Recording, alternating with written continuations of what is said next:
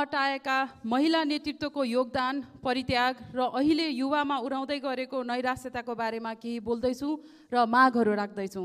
राजनीतिमा महिलाको योगदानको लेखाजोखाइ छैन, साँच्चै छैन।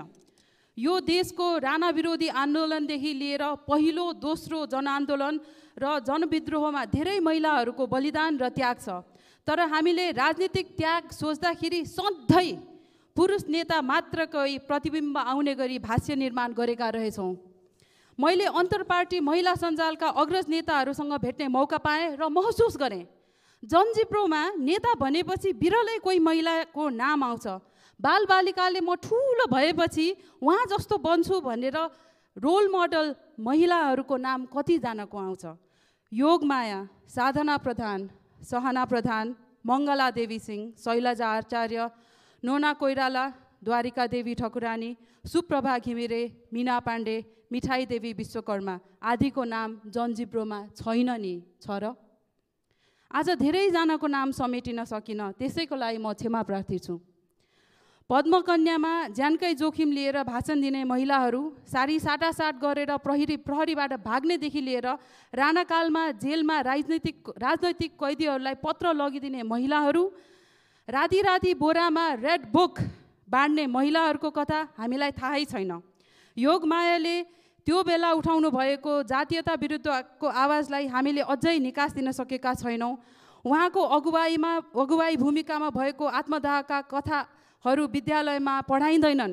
उहाँहरूको नाम शुद्ध किंवदन्ती जस्तै सोध्दै जानुपर्छ र बल्ल थाहा हुन्छ, तर पनि कतिपय पटक पात्रको रूपमा मात्रै आउँछन्, नाम थाहा हुँदैन। महिलाहरूको नाम इतिहासले संस्थागत बहिष्कार गरेको जस्तो लाग्यो, हामीले बहिष्कार गरेको जस्तो लाग्यो। हाम्रा अग्रज माथि मात्र नभई हाम्रा भावी पुस्तामाथि पनि गरिने अन्याय हुन्छ यो गर्यो भने। मैले अस्ति पनि भने, हामी भनेको 50 वर्षपछि हामीले भन्ने, अभिलेख लेख्ने इतिहासका पानाहरू मात्रै हुनेछौँ। ती पानाहरूको संरक्षण हामीले गर्नुपर्छ। सभामुख महोदय, महिला सञ्जालका अग्रजहरूले महिला हकको लागि गरेको आन्दोलनबारे सुनाउँदा उहाँहरूले त्यो त्यागको हिसाब किताब मसँग माग्नु भएन, सावा ब्याज खोज्नु भएन। मलाई केवल एउटै कुरा मात्र भन्नुभएको छ, राजनीतिक पार्टीभन्दा माथि उठ, महिलाको हकको लागि लड। यो हो महिला नेतृत्व। त्यसको लागि जोखिम लिन भन्नुभयो। मलाई आज यो सदनमा बोल्दा भान हुन्छ कि हामीले काम गरेको पुगेकै छैन। परिवर्तनको बैगुल त उहाँहरूले फुकिसकेका छन्, अब जोखिम लिने पालो हाम्रो हो। धेरै आरोपहरू आउँछन्, परिपक्व भएन, राजनीतिक अभ्यास आउँदैन, नौटङ्की गर्यो, अथवा अहिले जस्तो त्यसमै घुलमिल गर्नुपर्छ भनेर। होसियार, क्रान्तिलाई पूर्णता दिन अझै सकिएको छैन। काम त बल्ल सुरु भएको छ, बल्ल त राजनीतिक धरातल पाएका छौँ। अब सुशासन र विकास दिनु छ नेपाललाई। हरेक पार्टी भित्र पनि, हरेक पार्टी बाहिर पनि क्रान्ति चाहिएको छ। हाम्रा युवाहरूलाई जोखिम लिन प्रेरणा दिनु परेको छ। अचेल युवाहरूले मलाई लेख्छन्, इमेल गर्छन् र भन्छन्, मलाई रिस्क लिनु छैन, नेपालमा बस्नु छैन। यो सुन्दा मन चिरा पर्छ। हामी इतिहास भन्न उहाँहरूलाई चुकिरहेका छौँ। यसकारण 2080 साल आउँदै गर्दा मेरा निम्न मागहरू छन्। राज्यले महिलाको योगदान र अग्रणी महिला नेताहरूको बारेमा राज्य स्तरबाटै अनुसन्धान गरेर दस्तावेजीकरण गरियोस् र विद्यालयको पाठ्यक्रममा समावेश गरियोस्। जसरी अहिले सम्पदा पदयात्राहरू हुन्छन्, हेरिटेज ट्रेल वक्स, त्यसरी नै स्वतन्त्रता पदयात्रा आयोजना गरियोस्। हरेक चौतारी जहाँ महिलाहरूले उठेर भाषण दिएका थिए त्यसमा प्लाक राखियोस्। कसले भाषण दियो, कुन मितिमा भाषण दियो, कसको लागि भाषण दियो, त्यो इतिहासको स्मरण गर्नलाई जहिले रहोस्। र अन्त्यमा युवाहरूले पनि बुझ्नु जरुरी छ, स्वतन्त्रताको लडाइँको मूल्य के थियो। आफ्नो पेसा छान्ने, आफ्नो पढाइ छान्ने, जीवनको मेरो सकिहाल्यो, मत हाल्ने अधिकारको लागि के मूल्य थियो। यो मूल्य हामीले हाम्रो अग्रजहरूलाई चुकाउने होइन, अग्रजहरूले पनि मागेका छैनन्, महिला नेतृत्वले मागेको छैन। तर यो मूल्य हामीले हाम्रो पुस्ता र भावी पुस्तालाई चुकाउने हो। हामी ऋणी छौँ, ऋण चुकाउँ, अब विलम्ब नगर।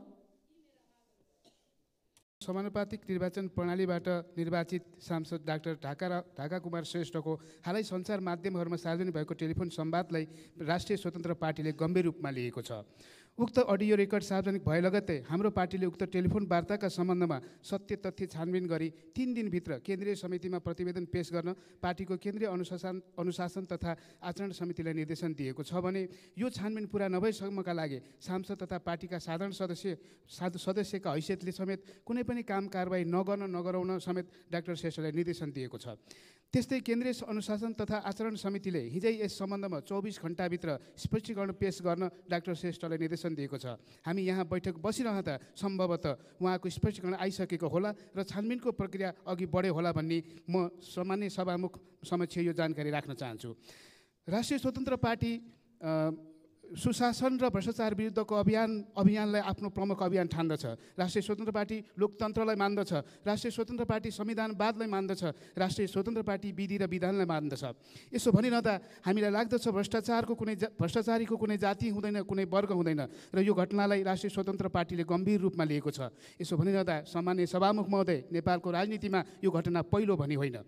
यस्ता घटना विगतमा पनि भएका छन्, तर सबैको सत्य तथ्य छानबिन हुन सक्यो भने अझै लोकतन्त्रप्रतिको हाम्रो प्रतिबद्धता अझ प्रतिबद्ध हुन्छ भन्ने हामीलाई लाग्दछ। म यो सम्माननीय सभामुख मार्फत माननीय प्रतिनिधिसभा सदस्यहरूलाई हाम्रो प्रतिसभा सदस्य मार्फत घटेको घटनाले तपाईँहरूको सम्मानमा परेको चोटप्रति हामी क्षमा प्रार्थी चाहन्छौँ र यो सम्माननीय संसदको गरिमा बढाउने राष्ट्रिय स्वतन्त्र पार्टीको यो अभियानमा हामी अछुण्ड रहनेछौँ र यो घटनाले हामीलाई कतै पनि विचलित गर्ने छैन भनी यहाँहरूलाई जानकारी गराउन चाहन्छु।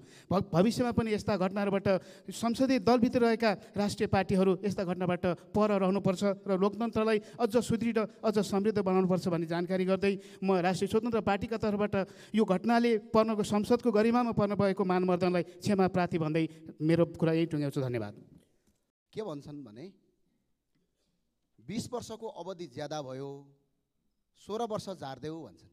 हामीले सोध्दै गर्छौँ, ओहो राष्ट्रको सेवा गर्न त 20 वर्ष ठिक छ, किन 16 वर्षमा झार्ने भन्दा उहाँले जवाफ दिन्छन् हामीलाई। के भन्छन् भने यो सुरक्षाकर्मीबाट निक्लिनु पर्यो, कतारमा गएर दुबई अरबतिर गएर कहीँ सेक्युरिटी गार्डमा काम गरेर परिवार पाल्नु पर्यो भनेर आज राष्ट्रका सुरक्षाकर्मी भनिरहेका छन्। म यहाँ प्रधानमन्त्री सरकार र आजसम्म सरकार चलाएकालाई जवाफ माग्न चाहन्छु। एउटा राष्ट्रको सुरक्षाकर्मी आफै सुरक्षित छैन त यो मुलुक कसरी सुरक्षित छ? र यसमा म 2-3 कुरा भन्न चाहन्छु। 2065-66 सालमा विदेश जानेको सङ्ख्या 2,19,965 जना थियो। यो बढेर अहिले अघिल्लो आर्थिक वर्षमा 6,30,057 जना भयो। विदेश जानेको सङ्ख्या बढेको देखाउँछ यसले। त्यसै गरी अब वैदेशिक ऋणको कुरा गर्छु।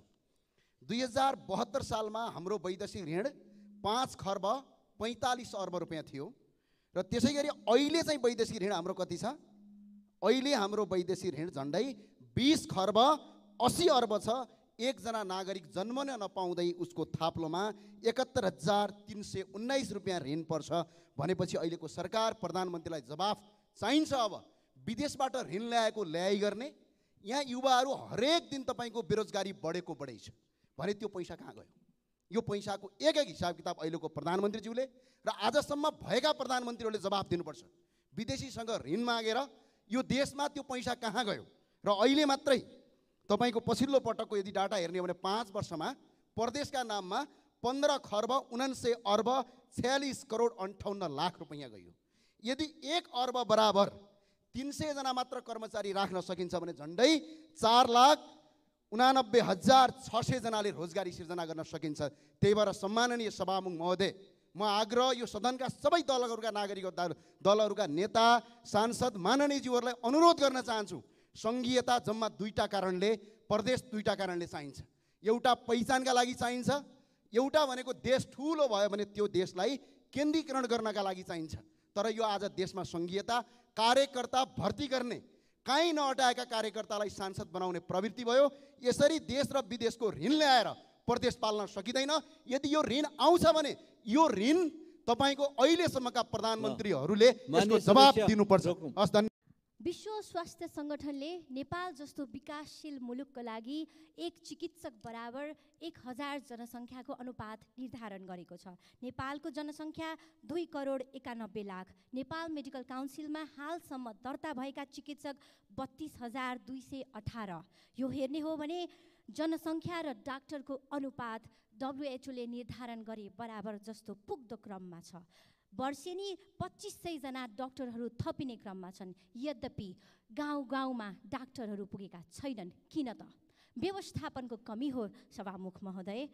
नेपाल सरकारको सेवामा हेर्ने हो भने 32,000 डाक्टरहरू मध्ये मात्र 1200 जना जति नेपाल सरकारको सेवामा थाई दरबन्दीमा छन्। 2046 सालको दरबन्दीमा अहिलेको 2079 सालको स्वास्थ्य संरचना चल्नु परेको छ। त्यो मात्र होइन सभामुख महोदय, यसै कारणले स्वास्थ्य संस्था कमजोर हुने मात्र होइन, उच्च प्राविधिक जनशक्ति विदेशिने क्रममा छन्। हरेक वर्ष 2500 जना जति डाक्टरहरू गुड स्ट्यान्डिङ सर्टिफिकेट लिएर नेपाल मेडिकल काउन्सिलबाट त्यो सर्टिफिकेट प्राप्त गरेर विदेशिएका छन्। सार्वजनिक स्वास्थ्य संस्था कमजोर हुँदै गर्दा यसलाई थप थिलथिलो बनाएको छ समायोजनको समस्याले। स्वास्थ्य जस्तो विशिष्ट उच्च प्राविधिक विषयको विधालाई पनि यो कर्मचारीहरूलाई अन्य कर्मचारीहरू सरह एकै घानमा राखेर समायोजन गरिनु नै गलत थियो सभामुख महोदय। म राख्न चाहन्छु, यो समायोजनको समस्याले गर्दा स्थानीय स्वास्थ्य संस्थाहरूमा उपकरणहरू छैनन्, सामग्रीहरू पुगेका छैनन्, पुर्याउन सकिएको छैन र सङ्घीय र प्रादेशिक अस्पतालहरूमा उपकरणहरू छन् तर विशेषज्ञ सेवा दिन सक्ने चिकित्सक समूह निर्माण गर्न सकिएको छैन। अपरेसन थिएटरहरू बनिएका छन्, अपरेसन सेटअप छ, त्यहाँ अपरेसन गर्नको लागि चाहिने एनेस्थेसिया डाक्टरको दरबन्दी हुँदैन। सर्जन डाक्टरलाई पोस्टिङको लागि पठाइन्छ, त्यहाँ अपरेसन सेटअप हुँदैन। एउटा सर्जनले सिटामोल र जीवनजल बाँडेर बस्नु परेको छ। स्थानीय तहबाट अध्ययनमा गएपछि फर्केर आउँदा त्यो गाउँमा उसले आफ्नो विशेषज्ञता अनुरूपको सेवा दिन सकिरहेको अवस्था छैन। यति मात्र होइन सभामुख महोदय, यो समस्या डाक्टरहरूको हकमा मात्र होइन, प्यारामेडिक्सहरू नर्सहरूको हकमा पनि छ। नर्सहरूको समस्या अझै पनि विकराल छ। यो समस्या मात्र राख्न खोजिरहेको छैन सभामुख महोदय, म समाधान पनि राख्दैछु। यसको समाधान हो तत्कालै सङ्घीय तथा प्रादेशिक स्तरमा लोकसेवा मार्फत दरबन्दीहरू खुलाइनुपर्छ, स्वास्थ्य कर्मीहरूको दरबन्दी बढाइनुपर्छ र समायोजनको हकमा स्थानीयमा गए पश्चात अध्ययन र भविष्य सुनिश्चित हुने गरिकन उनीहरूलाई सङ्घमा फर्कने वातावरण, सङ्घमा फर्कने बाटोहरू खुलाइनुपर्छ। अनि मात्र सार्वजनिक स्वास्थ्य संस्थामा हामीले चाहिएको ठाउँमा डाक्टरहरू पुर्याउन सक्छौँ, स्वास्थ्यकर्मी पुर्याउन सक्छौँ र उपयोग नभएका उपकरणहरू उपयोगमा ल्याउन सक्छौँ। त्यसै गरिकन नर्सहरू पनि 73,000 भन्दा बढी दर्ता भएका नर्सहरू मध्येमा 43% नर्सहरू विदेशिएका छन्। न्यूनतम पारिश्रमिक 10 देखि 17,000 मात्र पारिश्रमिक पाएर श्रम शोषणमा परेर घरायसी कामहरू गर्नुपर्ने, कहीँ भाडा माझ्नुपर्ने, लुगा धुनुपर्ने, होम नर्स र केयर नर्सको रूपमा उनीहरू बस्नुपर्ने र त्यो मात्र होइन यौनजन्य हिंसाको पनि शिकार भएको अवस्था छ। यसको समाधान पनि प्रस्ट्याउँछु सभामुख महोदय। अहिले सरकारको आफ्नै कार्यक्रम कार्यान्वयनमा ल्याउने हो भने यो समाधान गर्न सकिन्छ। विद्यालय स्वास्थ्य तथा नर्सिङ सेवा निर्देशिका 2076 मा स्पष्ट व्यवस्था छ, एक विद्यालय एक नर्स। हामीसँग आर्थिक सर्वेक्षण 2077-78 को तथ्याङ्क हेर्ने हो भने स्कुलहरू 34,000 म सकाइहालेँ सभामुख महोदय। 34,000 विद्यालयहरू छन् जसमा 26,000 विद्यालयहरू गभर्मेन्ट तर्फ छन् र त्यो विद्यालयहरूमा नर्सको व्यवस्था गर्ने हो भने 34,000 नर्सहरूलाई हामीले तत्कालै रोजगारी दिन सक्छौँ सभामुख महोदय। यसतर्फ सबैको ध्यान आकर्षण गराउन चाहन्छु। हस्, धन्यवाद। उपस्थित साथीहरू, मेरो हलमा छिर्ने बित्तिकै एकदमै धेरै भावुक भएर मलाई अहिलेसम्म पनि मन हानि भएर आएको छ। म सम्झन्छु टेलिभिजनको त्यो कार्यक्रम जसलाई तपाईँले आफ्नो दुःख बिसाउने एउटा चौतारी बनाउनु भएको थियो। म आज एउटा नेताले जनमानसलाई दिएको भाषण होइन, म मनबाट तपाईँको मनभित्र प्रवेश गर्ने केही कुराहरू बताउन चाहन्छु। म हृदय खोलेर तपाईँसँग केही कुरा गर्नको लागि आज उपस्थित भएको छु। आफ्नो विदेश यात्रा औपचारिक पार्टी संगठन निर्माण र विस्तारको जो विदेश यात्राको पहिलो पाइलाका लागि मैले मलेसिया छानेको छु। पार्टीले यो मलेसियाबाट सुरुवात गर्ने निर्णय गरेको छ। आजभन्दा केही महिना अगाडि यही मलेसियाबाट एकजना श्रमिक, उहाँको पार्थिव शरीर कहीँ कतै भेटियो। उहाँको नाम मायालाल बरियार थियो र समाचारबाट मलाई थाहा भयो उहाँको शरीरमा, उहाँको छातीमा मेरो अनुहार भएको टाटु खोपिएको रहेछ। मलाई समाचार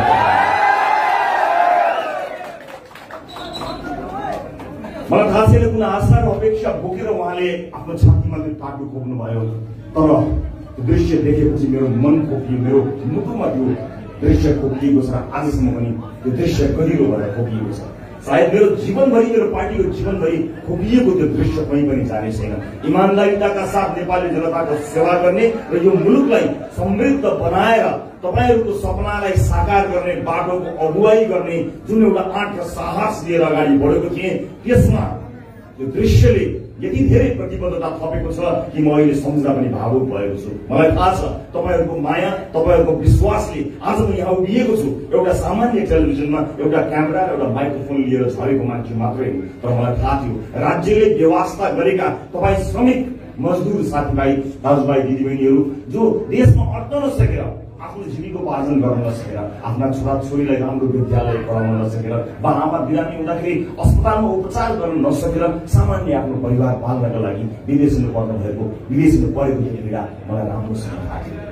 मैले बुझेको थिएँ त्यो पीडा र मलाई थाहा थियो कि यो पीडा राज्यले देखेको छैन। राज्य फलानु नेताले फलानु कार्यक्रम कहाँ उद्घाटन गर्यो, कहाँ भ्रमण गर्यो भनेर समाचार बनाउन व्यस्त हुँदा तपाईँका दुःख, तपाईँको पीडाहरू यहीँ कतै अल्मलिरहेका थिए। यहीँको गल्लीमा गुमनाम भएर तपाईँका आँसुहरू खसेका थिए। तपाईँको व्यथा पीडा सुन्ने ठाउँ कुनै कतै थिएन।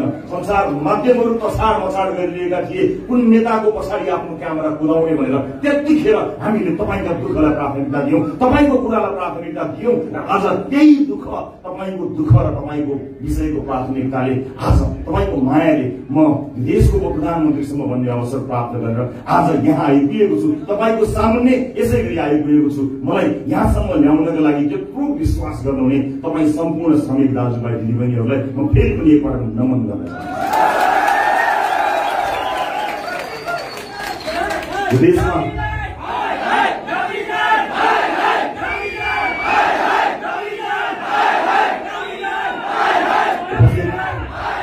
उपस्थित दाजुभाइ दिदीबहिनीहरू, प्रदेशका मञ्चहरूमा, प्रदेशका सभाहरूमा आएर बोल्ने न म पहिलो नेता हुँ न म अन्तिम नेता हुनेछु। मलाई थाहा छ मिठा मिठा कुराहरू, राता राता भाषणहरूले तपाईँको कान पनि पाकिसकेका छन्। म त्यहाँ थप तपाईँको कानलाई पीडा दिन मलेसिया आएको होइन।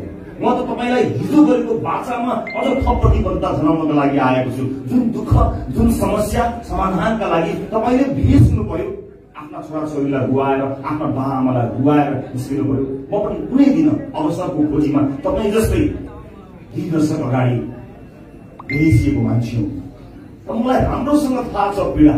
चाहे विकसित देशमा बसेर रुनु परोस्, चाहे खाडी देशहरूमा या मलेसिया या अन्य देशमा बसेर रुनु परोस्, एउटा परदेशीको पीडा उस्तै हुन्छ, आँसु आँसु नै हुन्छ। मैले पनि मेरो जीवनका धेरै सुख दुःख बिताएको छु परदेशमा। मलाई सम्झना छ जब म विदेशमा आफूले नेपालबाट लगेको पैसा सकिएपछि काम गर्नुपर्ने बाध्यतामा परे।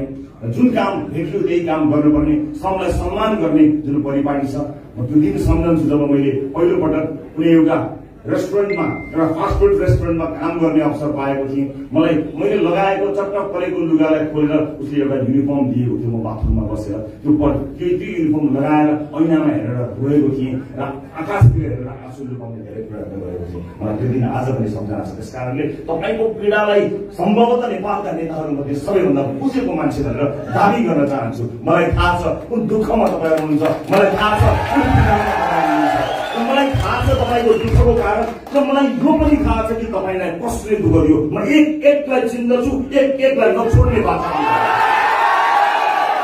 हाम्रो नियति होइन, हाम्रो नियति होइन। हामी निस्किएका होइनौँ, हामीलाई निकालिएको हो।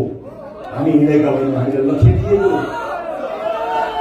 आफ्ना बाबा र आफ्ना छोराछोरीलाई, आफ्ना जीवन साथी सङ्गिनीहरूलाई रुवाउँदै निस्किनु परेको पीडाको महसुस मलाई छ। दसैँ तिहारहरूमा तपाईँले आफ्ना फोनको स्क्रिनमा लगाएको टिकाको मलाई याद छ, किनकि त्यस्ता दुःखद दिनहरू मैले आफूले पनि भोगेको छु, महसुस गरेको छु। दुईटा उपाय के?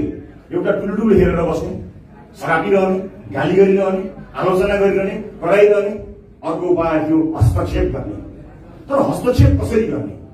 यो देशमा परिवर्तनका लागि ठुला ठुला आन्दोलनहरू भए, मानिसहरू मरे, ज्यान गयो, मान्छेहरूको अङ्गभङ्ग भए, कयौँको सिउँदो पुछियो, कयौँ टुहुरा भए। त्यसैले पनि परिवर्तन भयो देशमा। मैले ती परिवर्तनको अवमूल्यन गरेको होइन। ती तमाम शहीदहरू जसले यो देश बनाउनका लागि आफ्नो जीवन उत्सर्ग गरे, उहाँहरूको मानवर्धन गर्ने न क्षमता मसँग छ, न म त्यो दुस्साहस गर्न चाहन्छु। सम्मान छ सम्पूर्ण शहीदहरूप्रति जसले यो मुलुक परिवर्तन गर्छु भनेर आफ्नो ज्यानको उत्सर्ग दिए। अब त्यस्तो आन्दोलन र त्यस्तो क्रान्तिबाट कतिको सिउँदो पुछ्ने, कतिलाई घरबारविहीन बनाउने, कतिलाई अङ्गभङ्ग बनाउने, कति मानिसलाई विदेश लगाइने। हामी त्यसको आन्दोलनको विपक्षमा छौँ। हामी शान्तिपूर्ण आन्दोलन गरेर शान्तिपूर्ण ढङ्गबाट हाँस्दै फोटो खिच्दै बजाउँदै मतपत्रमा एउटा छाप हानेर देशको भाग्य बदल्न सकिन्छ भन्ने आँट र साहस बोकेर आएका पार्टीहरू त्यही मात्र। आज व्यवस्थामा बहस चलेको छ, आज बादमा बहस चलेको छ, आज सिद्धान्तका ठुला ठुला गफहरू चलेको छ, ठुला ठुला कुराहरू चलेको छ। यहाँ विभिन्न राजनीतिक दलमा आस्था, विश्वास र संगठन गरेर बस्ने साथीहरू पनि उपस्थित हुनुभएको छ। म तपाईँहरू सबैलाई सम्मान गर्न चाहन्छु र सम्मानपूर्वक, आदरपूर्वक म केही कुरा यहाँ समक्ष राख्न चाहन्छु। आज हामी विभिन्न वादमा बाँडियौँ। आज हामीले एउटा तन्त्र र अर्को तन्त्रको कुरा गऱ्यौँ भने हामी एकअर्का बीच बाँडिन्छौँ। तर के हाम्रो देशको समस्या के हामीलाई कुनै वादले लखेटेको हो या कुनै सिद्धान्तले लखेटेको हो या देशमा उद्योग, कल कारखाना, रोजगारीको अवस्था सृजना हुन नसकेर लखेटिएको हो? देशमा व्यापक भ्रष्टाचारको झालोमा परेर हामी विदेशीमा पुगेको यथार्थलाई हामी जुनसुकै दलमा लागेका मान्छेहरूले पनि भुल्न हुँदैन। म तपाईँहरूलाई विनम्रतापूर्वक अनुरोध गर्न चाहन्छु, विशेष गरेर विभिन्न राजनैतिक दलसँग आबद्धता, विश्वास, आस्था र संगठन राख्ने साथीहरूलाई म विनम्रतापूर्वक अनुरोध गर्न चाहन्छु। यदि साँच्चै नै तपाईँहरू विगत 30-34 वर्षदेखि पछिल्लो परिवर्तनदेखि लाग्नुभएको दलप्रति समर्पित हुनुहुन्छ भने, आस्थावान हुनुहुन्छ भने, साँच्चै नै तपाईँ आफ्नो दललाई माया गर्नुहुन्छ भने र ती तत्त्व दलका नेता र तिनको सिद्धान्त र आदर्शप्रति समर्पित र समर्पण भाव राख्नुहुन्छ, प्रदेशमा आफ्नो दुःख आफैसँग हुँदा पनि अझै पनि जसले लखेट्यो तिनै साथीहरूप्रति विश्वास र आस्था राख्नुहुन्छ भने म तपाईँलाई एउटा अनुरोध गर्न चाहन्छु। साँच्चै नै तपाईँ आफ्नो दलप्रति आस्थावान हो भने आफ्नो दललाई एकपटक प्रतिपक्षमा राखेर हेर्नुहोस्, एकपटक उनीहरूलाई प्रतिपक्षमा बस्न दिनुहोस्। तपाईँले आफ्नो दल छोड्नुहोस् भन्दिनँ। तपाईँको आस्था, तपाईँको विश्वास तपाईँको रगतमा छ, तपाईँको मुटुमा छ, तपाईँको मनमा झन्डा गाडिएको छ, घरमा पनि झन्डा टाँस्नु भएको छ होला, परदेशमा पनि त्यो झन्डा बोकेर आउनु भएको छ, मुक्ति बटार्नुहुन्छ, जय नेपाल भन्नुहुन्छ, लाल सलाम भन्नुहुन्छ। मेरो सलाम छ तपाईँहरूलाई, मेरो सम्मान। तपाईँको सम्मानमा म यति पनि कमी ल्याउन चाहन्न, किनकि तपाईँ जस्ता निष्ठावान साथीहरूको काँधमा टेकेर यतिसम्म आँट गरे कि नेपाली जनतालाई नक्कली बनाएर बेचेर खाने आँट गरे। तपाईँको निष्ठामा टेकेर म आफ्नो निष्ठालाई त्यसरी बजारमा लिलाम नगर्नको लागि तपाईँलाई अनुरोध गर्न चाहन्छु, पार्टी नछोड्नुहोस्, पर्दैन राष्ट्रसभामा आउन। र कुनै दिन राष्ट्रिय स्वतन्त्र पार्टीले बाटो बिराएछ भने मलेसियामा मलाई प्रवेश निषेध गर्नु होला, एयरपोर्टमा मलाई जोड्नु होला। त्यो आँटको साहस हरेक राजनीतिक दलले राख्नुपर्छ। मेरो दलको नेताले दिनदहाडे लुटेर खान्छ, मेरो दलको नेता मान्छेलाई नेपालीलाई नक्कली भुटानी शरणार्थी बनाएर बेचेर लान्छ, मेरो दलका नेताहरू बचेका छन्, कोही बच्न नपाएकाहरू, सेटिङ नमिलेकाहरू जेल गएका छन्, सम्भवतः तिनीहरू सेटिङ मिलाएर छुट्छन् भन्ने लागेको छ। र अझै पनि म तिनै दलबाट देशको समृद्धिको अपेक्षा गरिरहेको छु भने म मेरो पुस्तामाथि कत्रो अन्याय गरिरहेको होला। कम्तीमा राजोपासँग आबद्ध साथीहरूलाई आज यो क्वालालम्पुरमा उभिएर म भन्न चाहन्छु, जुन दिन राजोपाले इमान छोड्छ त्यो दिन सबभन्दा पहिला पार्टीको सदस्यता च्यातेर समुद्रमा फालिदिनु होला, गाली दिनु होला, बाख्रामा कोच गरिदिनु होला, नसघाउनु होला। हाम्रा सदस्य साथीहरू कुनै दलका लम्बसार पर्ने मानिसहरू नहुन्, म यही अपेक्षा गर्न चाहन्छु। प्रदेशमा आएर प्रदेशको पीडालाई बोकेर तपाईँहरूले दोहोर्नु भएको दुःखलाई हामीले बुझेका छौँ। त्यसैले मैले आफ्नै नेतृत्वमा एउटा प्राइभेट बिल लिएर जाने तयारी गरेको छु, जसलाई केही दिन अगाडि हाम्रा पार्टीका सहमहामन्त्रीले भन्नुभएको छ। उपस्थित दाजुभाइ दिदीबहिनीहरू, विदेशमा भएका नेपालीहरूको पीडालाई भोटको बैंक बनाउने लोभ लालच बोकेर म आएको होइन। तपाईँको दिन, तपाईँका दुःख, तपाईँका समस्यामा त म त्यतिखेर पनि काम गरिरहेको थिएँ जतिखेर म राजनीतिक मैदानमा थिएन, जतिखेर मेरो कुनै पार्टी थिएन, जतिखेर मलाई कुनै नेतृत्व गर्नु थिएन। त्यतिखेर पनि निस्वार्थ तपाईँहरूको सेवामा तल्लीन भएको मान्छे, राजनीतिमा गएर के गर्छु होइन, केही गरिबरी प्रमाणित गरेर राजनीतिको मैदानमा आएको मान्छे हो जस्तो लाग्छ। त्यही एउटा हक र अधिकार जताएर आज म यहाँ आएको छु र मसँग आज अन्तर्क्रिया गर्नको निमित्त, भेटघाट र कार्यक्रममा सहभागी गर्नु हुनको निमित्त तपाईँहरू पनि त्यही नाताले जोडिएर आउनु भएको मलाई लागेको छ। पार्टी स्थापनाको 6 महिनामा 21 सिट हामीलाई प्राप्त भयो, तर 6 वर्षमा हामीले तपाईँको दुःख देखेका छौँ र तपाईँको दुःख देखाउनलाई हामीले कहिले पनि दुःख मानेका छैनौँ। त्यसलाई के रूपमा, त्यसलाई निरन्तर रूपमा काम गरेर यसलाई नीतिगत रूपमा समाधान गर्ने हेतुले हामी आएका छौँ। राजनीतिका लागि भोट चाहिन्छ। चुनावमा तपाईँहरूले घर घरमा भन्नुभयो कि यसपल्ट घन्टीलाई भोट दिनुहोस्, जसरी पनि कतिले यति पनि भन्नुभयो कि घन्टीलाई भोट हाल्नु भएन भने हामी पैसा पनि पठाउँदैनौँ भनेर पनि भन्नुभयो। बस यही हो परिवर्तन। अब हुने परिवर्तनले कसैको रगतको एउटा थोपो नचुइयोस्, कुनै पनि नेपाली नारीको सिउँदो नपुछियोस्, कोही अङ्ग भङ्ग नहोस्, कसैले निर्वाचनमा जान नपरोस्, कोही छात्रले कुरा हुन नपरोस्। मात्र यति गरिदिए पुग्छ, मात्र यति मात्र ठुलो क्रान्ति हामीले गरिदियो भने परिवर्तन आउन सक्छ।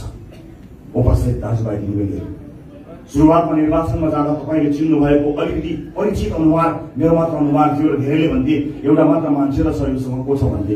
मैले बारम्बार भनेको थिएँ कि यो देशमा योग्य क्षमतावान मान्छेहरू धेरै छन् र विदेशमा भएकालाई पनि हामीले सम्भावना देखायौँ भने ल्याउन सक्छौँ भनेर बारम्बार भनेको थिएँ। आज नेपालको सदन जस्तो भएको छ, बाँकी दलका सांसद तराजुको एउटा साइडमा र रासोपाका 21 जना सांसद तराजुको अर्को साइडमा राख्नुहोस्, आफै मूल्याङ्कन गर्नुहोस् भारी को छ भनेर। 21 जना सांसदले संसदको गरिमा जोगाएका छन्, त्यसमा 21 जना धेरै आउँदैछन्।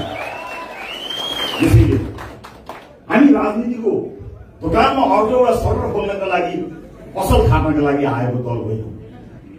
मलाई कहिलेका आश्चर्य लाग्छ, अहिले भएका राजनीतिक दलका नेताहरूले यदि उनलाई अब तिमीहरूले राजनीति गर्न पाउँदैनौ, आफ्नो काम गरेर खाऊ भन्यो भने के गर्न खान्छ एउटा मलाई आश्चर्य लाग्छ।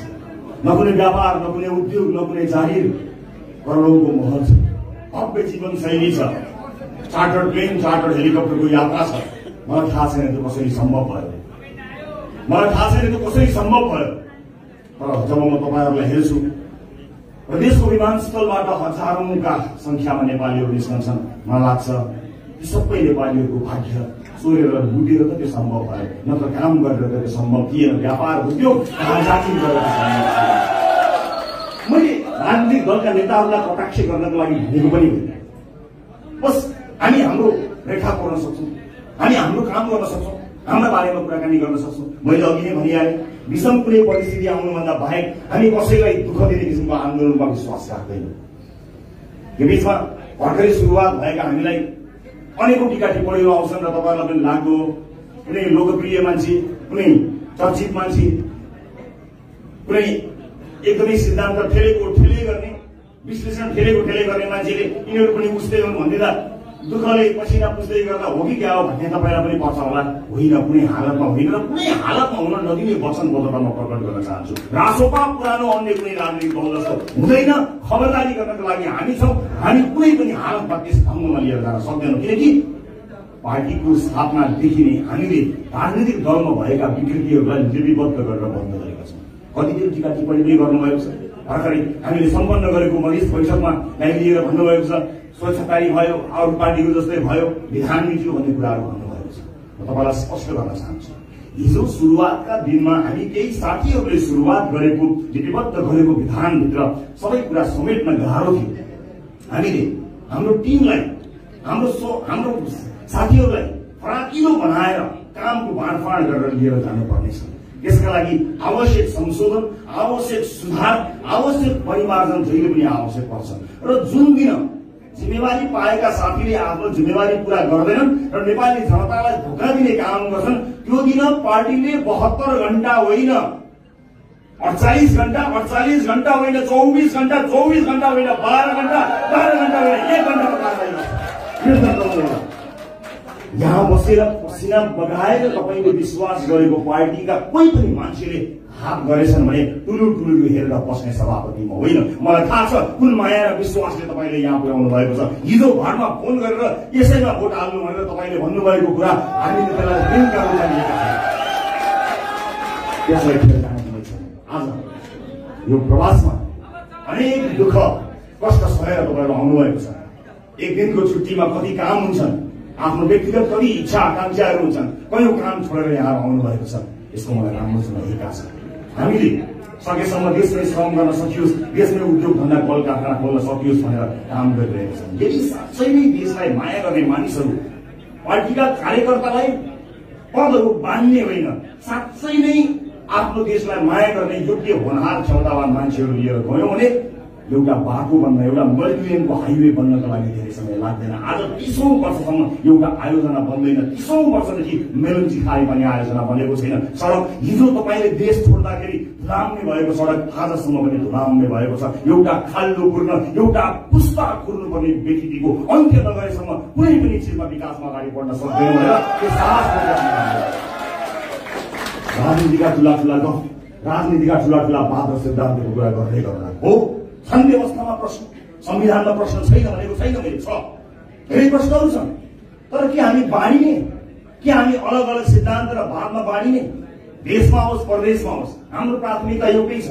यो मुलुक हाम्रो मुलुक जहाँ यति धेरै स्रोत साधन भरिएको छ, यदि हाम्रो मुलुकले सही मार्ग लिन सकेको भए आज हामी यदि थोरै पैसाका लागि यदि धेरै श्रम गर्नुपर्ने अवस्थामा आउने थिएन। यो कसैको पनि रहर होइन, सबको बाध्यता हो। आफ्ना परिवार आफन्तजन छोडेर यहाँ आउनुपर्ने यो बाध्यताको स्थिति सृजना गरियो कसरी?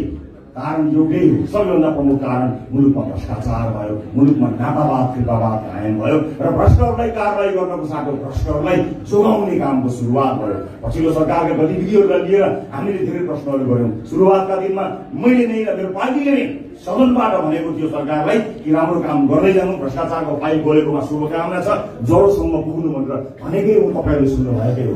तर जब ठुला पार्टीका ठुला नेता र तिनका आफन्तको नाम आउन थाल्यो, सरकारले खुट्टा कमायो, हात लग्लो काम्यो, खोल्दा खोल्दैको फाइल बन्द गरिदियो र के भयो तपाईँले देखिरहनु भएको छ। जानकारी समाचार माध्यमबाट सुन्यो र त्यसपछि पनि अरू त्यसका पराकम्पहरू गइरहेको समाचार माध्यमबाट सुन्यो। तर भाग्यवश अहिलेसम्म कुनै मानवीय र भौतिक क्षति भएको समाचार प्रसारण भएको छैन र आशा गरौँ त्यसले कुनै मानवीय क्षति पनि सिर्जना नगरेको होस्। नेपाल भूकम्पीय दृष्टिकोणले अत्याधिक धेरै जोखिम भएको क्षेत्र भनेर सर्वविदितै जानकारी रहेको छँदैछ र 1990 सालमा गएको भुइँचालो, 2045 सालमा गएको भुइँचालो, त्यसै गरी 8 वर्ष अगाडि 2072 सालमा गएको भुइँचालोबाट प्रताडित भएका हामी सबैले भोगेको त्यो दर्दनाक अवस्था हामीले कसैले भुलेको छैन। 2072 सालमा गएको महाप्रलयकारी भूकम्प गएको आज 8 वर्ष बित्दै गर्दा हामीले त्यसबाट पुनर्निर्माणका कामहरू पनि सम्पन्न गरिसकेका छैनौँ र त्यसले दिएका घाउका खाटाहरू पनि पुरिसकेको अवस्था छैन। नेपाल आफैमा भौगोलिक हिसाबले विभिन्न किसिमका विपदहरू आइपर्ने क्षेत्र रहेको हुँदा 2014 सालमा सरकारले विपद व्यवस्थापन ऐन 2074 ल्याएर विपद जोखिम न्यूनीकरण तथा व्यवस्थापन राष्ट्रिय परिषद गठन गरेको छ र यसको अध्यक्षता सम्मानित प्रधानमन्त्रीज्यूले गर्ने रहेको छ। त्यही परिषद अन्तर्गत राष्ट्रिय विपद जोखिम न्यूनीकरण तथा व्यवस्थापन प्राधिकरण गृह मन्त्रालय अन्तर्गत रहने गरी व्यवस्थापन भएको छ र सोही प्राधिकरण अन्तर्गत स्थानीय विपद व्यवस्थापन समिति गठन गर्ने प्रावधान रहेको छ। स्थानीय व्यवस्थापन समितिको अध्यक्षता पालिका अध्यक्षले गर्ने र त्यसमा अधिकतम 15 सदस्य रहने गरी यसको व्यवस्था गरिएको छ।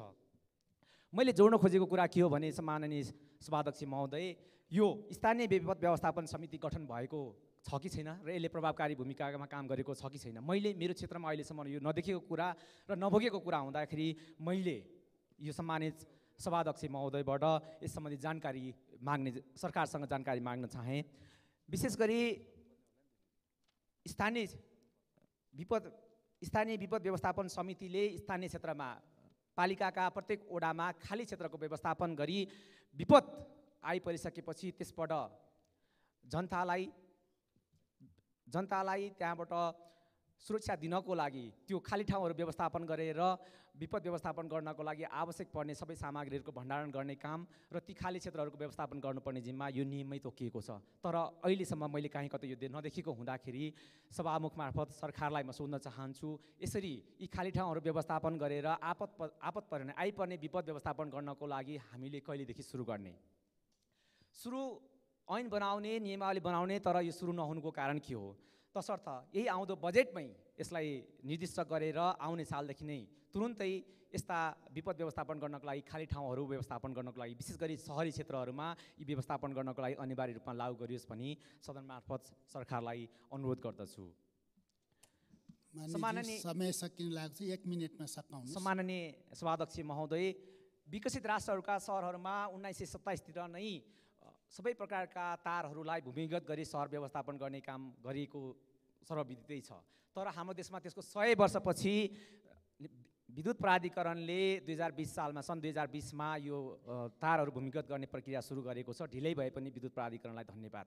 तर आफैमा साँघुरा सडक र पैदल यात्री हिँड्नलाई निकै गाह्रो हुने क्षेत्रमा विद्युत प्राधिकरणले प्यानल बक्सहरू राखेर बाटोलाई निकै साँघुरो बनाएको र सवारी दुर्घटना हुन सक्ने दुर्घटना भई विद्युत चुहावट भएर ठुलो मानवीय क्षति हुन सक्ने कुरालाई नजरअन्दाज गरेको हुँदाखेरि यथाशीघ्र यो कार्यलाई रोकेर त्यसको समुचित डिजाइन परिवर्तन गरी ती प्यानल बक्सहरूलाई पुनः व्यवस्थापन गर्नको लागि विद्युत प्राधिकरणलाई अनुरोध गर्ने र विद्युत प्राधिकरणले त्यो कार्य गरेको यथाशीघ्र 7 दिनभित्र यो सदनमा जानकारी गराउनको लागि अनुरोध गर्दछु सम्मानित सभाध्यक्ष महोदयबाट। धन्यवाद। अहिले नक्कली भुटानी शरणार्थीको प्रकरण विभिन्न मिडियाहरूमा छापाहरूमा जतासुकै देख्न सकिन्छ। तर यो कुनै नौलो कुरा होइन, अहिले मात्रै उठेको विषय होइन सभामुख महोदय। गत भदौ 22 गते राष्ट्रिय सभामा नेकपा एमालेको सांसद पार्वती रावलले यस विषयमा गम्भीरताका साथ सरकारको ध्यान आकर्षण गराउनु भएको थियो। तर त्यस विषयलाई सरकारले सुन्ने काम भएन, आजका मितिसम्म लत्याउने काम भयो। हामी भन्न चाहन्छौँ, जुनसुकै हिसाबले जुनसुकै क्षेत्रमा भएका भ्रष्टाचारहरू हुन्, अनियमितताहरू हुन्, कानुनलाई हातमा लिने कुराहरू हुन्, यी सबै विषयहरूलाई अब छानबिनको दायरामा ल्याउनुपर्छ, कानुनको दायरामा ल्याउनुपर्छ र एउटा निष्पक्षता कायम गर्नुपर्छ, मुलुकमा सुशासन कायम गर्नुपर्छ भन्ने पक्षमा हामी दृढताका साथ हिजोदेखि नै उभिएका छौँ। सभामुख महोदय, अहिले सम्माननीय प्रधानमन्त्रीज्यूले बाहिर भन्दै हिँड्नुभएको छ, हामीले यो भ्रष्टाचारका सवालमा यो टेलर मात्रै हो, फिल्म त आउन बाँकी नै छ भनेर सम्माननीय प्रधानमन्त्रीज्यू भन्दै हुनुहुन्छ। सम्माननीय प्रधानमन्त्रीज्यू, हामी फिल्म हेर्नका निम्ति आतुर छौँ। हामी तपाईँले फिल्म देखाउनुहुन्छ भने टिकट काटेर बसेका छौँ। सभामुख महोदय, हामी टिकट काटेर बसेका छौँ, फिल्म देखाउनुहोस्।